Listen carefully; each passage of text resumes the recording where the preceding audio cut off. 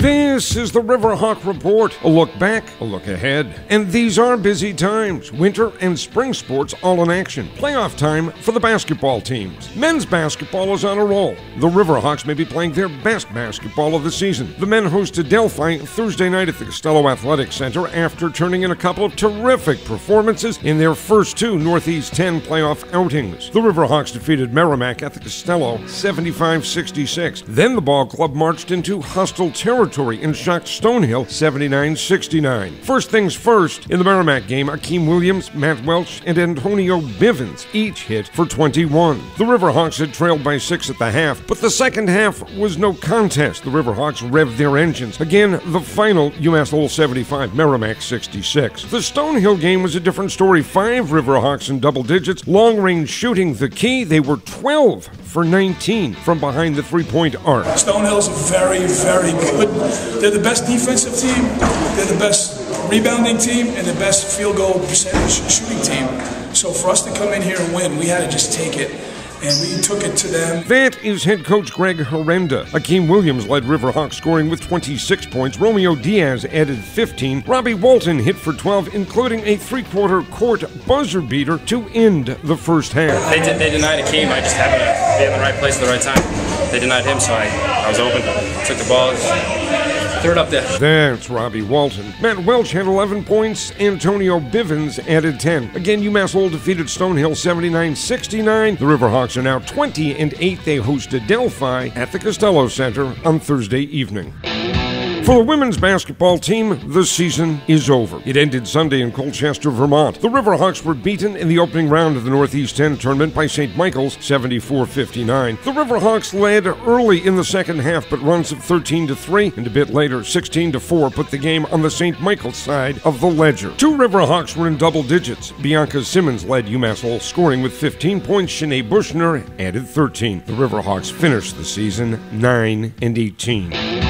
The UMass Lowell Hockey Riverhawks may be playing their best hockey of the season. They grabbed 3 of a possible 4 points during a weekend with a 3-3 tie at Providence and then a 7-2 win against the Friars back at the Songus Center on senior night. The Saturday night win featured relentless, creative offensive hockey, something that had been missing for much of the season. I thought we played fabulous on the offensive side of the puck, made a lot of plays, very creative.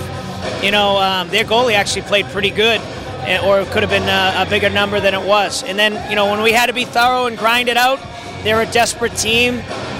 You know, I thought our guys were equal to the task. That is head coach Blaise McDonald. The heroes were many. David Valorani had 3 goals and 3 assists on the weekend and was named the Hockey East Player of the Week. Joseph Pendenza had 3 goals. Riley Wetmore found the back of the net twice. Matt Ferreira and Jason DeLuca also had goals. Maury Edwards and Michael Budd had 3 assists apiece in the Saturday win. Daniel New stops, sets up, holds, fires, blocked, rebound behind the net. Turnaround shot by Budd, save, Valorani, shot, score! Riverhawks! Valorani steps through a couple people, Val puts it in front, deflected by Pendenza, score! And the Riverhawks take a 2-1. Back to Ruido, left point, moves toward the middle, holds, sends it across, here's Pendenza, his wrist shot, score! I think it'll be Pendenza's goal. It looked like Ruido. Ruido got it to Furlong at the blue line. His wrist shot into a crowd. Score! Deflected along the way. Maybe Pendenza or it. Sends it toward the net. Save is made. Budd behind the net. Puts it in front. Shot Wetmore. Score!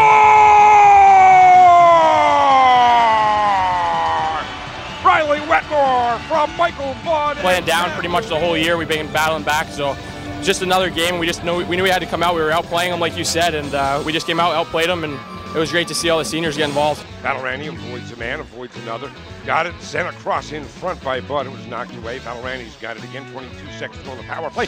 Shot by Valorani. Score! That looked like it was. Maury Edwards into the Friar zone. Accelerates. Sends it on goal. Deflected by DeLuca. Score!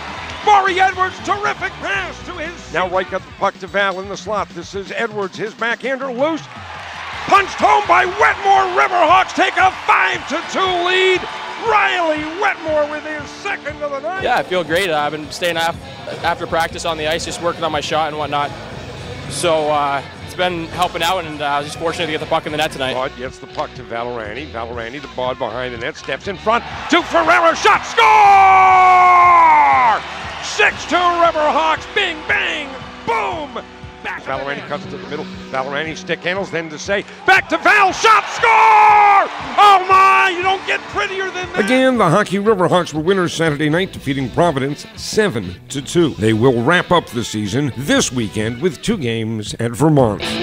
4 individuals and 3 relay teams are headed to the NCAA Division II Track and Field Championships. The individuals, sophomore Evan White, he is the top seed in the 200-meter dash. Senior Dante Brown earned a spot in the 400 meters, and freshman David Brown grabbed the final spot in the 800. Candace Green earned an invite in the shot put. The teams, the men's and women's 4x400-meter relay teams, and the men's distance medley relay team. The indoor championships will be held this weekend in Albuquerque, New Mexico. The spring sports are rolling. Softball took 3 of 6 in a weekend tournament in Florida. Softball now will wait a couple of weeks before it returns to action. Baseball took 2 out of 3 against St. Thomas Aquinas. The game's played in New Jersey, and the baseball Riverhawks will be back in the Garden State this weekend for 4 games against Caldwell. And that's the Riverhawk Report.